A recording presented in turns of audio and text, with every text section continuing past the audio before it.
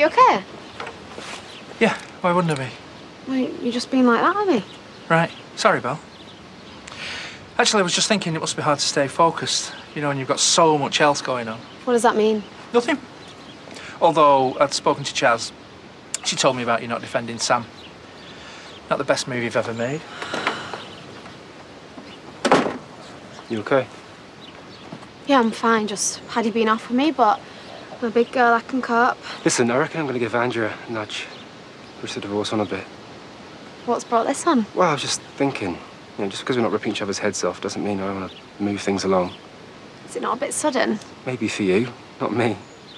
Look, when you decided on a divorce, you'd do it yesterday if you could. Yeah, very true, but why today? Because of everything that's going on with you. Look, it's massive what you've done for me. I mean, picking me over your family and how much they mean to you. And the sooner me and Andrea are actual history, the sooner you and I can start thinking about our future together, properly.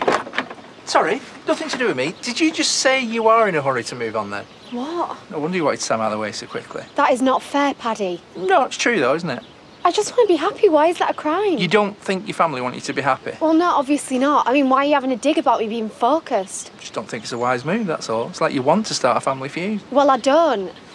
How else do you think something like this is going to end, apart from really messing All with right, Paddy.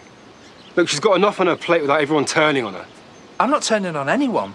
I just want to make sure that all this is what you really want. So all this, you mean me and Jamie? I did not expect my whole family to hate me because I've fallen in love. Look, leave her alone.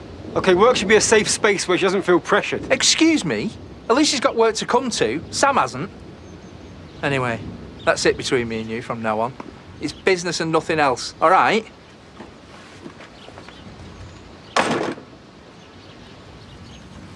Oh, he's just trying to be the big I am, that's all. Jamie? Should have heard him. Finally grown a pair, as he knows his mum's not around. Yeah, cocky get. Trying to get me to back off like some sort of hard man. That's weird for him, isn't it? No. I really want to lie to you now and say that it's all I could do to stop myself from knocking him out with one of them bad boys. That's the best way to be. Pacifist. Like me, mate. I feel like this about Al. So I had to resist the temptation to lamp him one.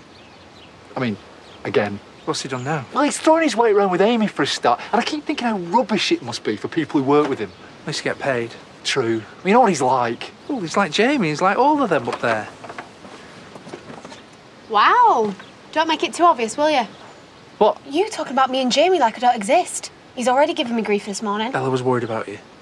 It's not like you, Belle, not supporting your family. Yeah, and it's not like you to have a mother's meeting about it. We were just having a conversation. So what have we mentioned we're concerned about? You know what families are meant to do? I don't know what you expect. Yes, I feel bad for Sam, but he is not my responsibility. You should not have said what you said. We just care about you, that's all. OK, maybe try showing that by not slagging me off behind my back then. I wasn't. Anyway, it's not all about you. We were talking about different stuff. Whatever.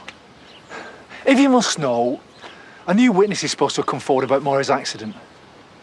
What? Who? I don't know. Might have mentioned it in passing. I'm going to try and find out more.